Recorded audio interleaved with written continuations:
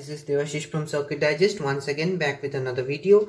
And in front of me, the circuit you are seeing is the circuit for a PIC microcontroller based IR decoder circuit. As you can see, I have the PIC microcontroller right here, and I am feeding it with a 16 MHz crystal oscillator.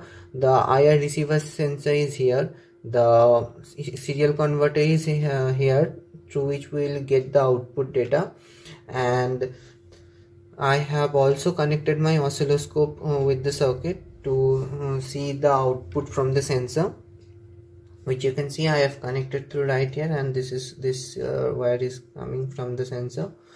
So let's see. And also I'm using this NEC based simple remote for as an example. So let's see on my laptop window what's happening. So as you can see, this is my laptop window. As you can see, I have pressed the remote once, so this is the data that I've received.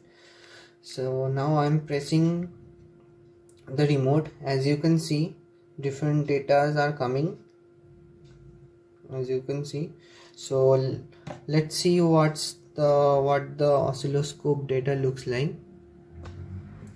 So as you can see, this is the output in the oscilloscope. So this is what the sensor data actually looks like.